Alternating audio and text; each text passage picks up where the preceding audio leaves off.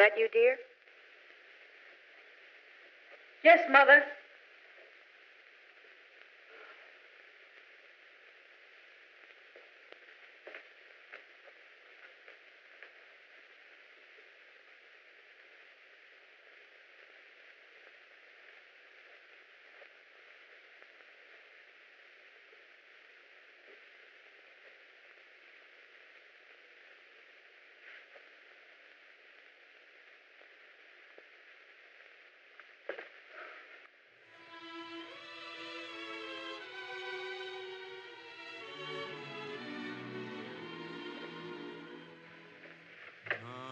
Did you have a nice time, dear?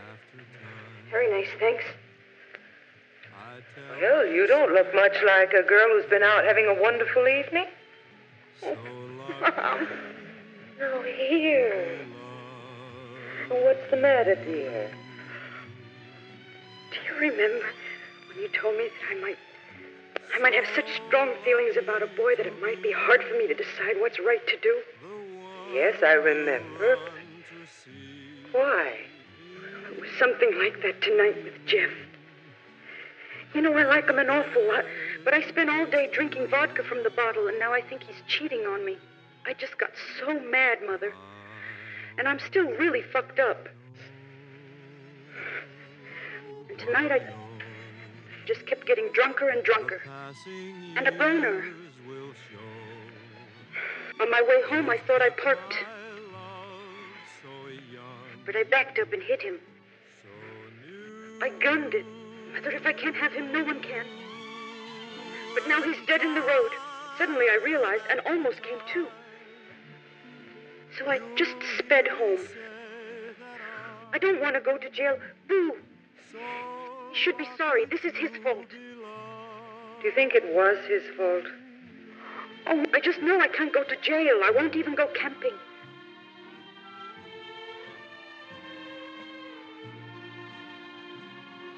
No, dear. I was young once, too. Perhaps I can understand something of what you feel.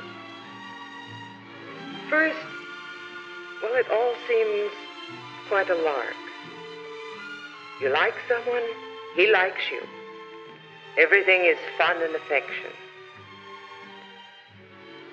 Then, all at once, you can find yourself going absolutely apeshit crazy. Your psycho bitch urges fight against your reason. Then those fine thoughts of love and affection can suddenly get twisted.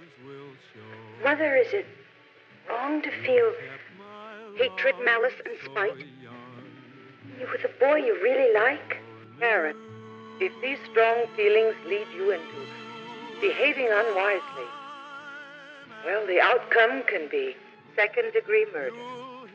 And these are the things that can spoil the chance of your finding the very love that you're looking for. Then, Mother, how do you... Come here, dear.